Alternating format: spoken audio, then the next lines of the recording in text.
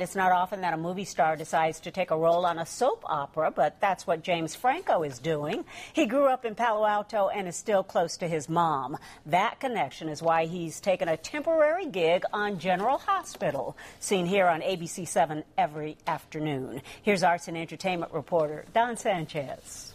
Welcome to Franco-Frania. James Franco as the character Franco. The actor's been acclaimed for Milk, as a stoner in Pineapple Express. This summer he stars with Julia Roberts in Eat, Pray, Love. In General Hospital, he has a unique co-star. I love you, Mom. Oh, I love you too, Bobby. That's Betsy Franco, James' real-life mom. We'd be saying things to each other that we would never say in real life. Big deal, sure, but it felt strange, she says. Betsy Franco and her husband still live in the Palo Alto house where James and his brothers grew up.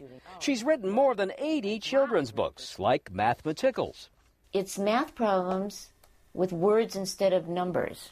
She encourages young people to use their creativity. Betsy not only writes, she acts in improv classes and sketch comedy. 2 of her sons are actors, 1 is an artist. Tom, my artist, illustrated Metamorphosis, and James and Dave read the audiobook. Home has always been an artistic environment. So we encouraged it. We always had materials around that they could work with. James was inspired by watching her write books. He could see a model of somebody who was making a living doing something creative. James is not just an actor, he's an artist with a one-man show, and he's going for a PhD at Yale. He's just always been extremely curious, very focused, interested in everything.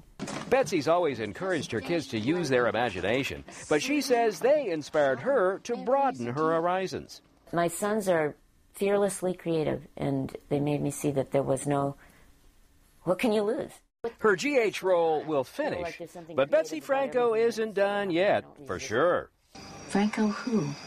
In Palo Alto, Don Sanchez, ABC 7 News.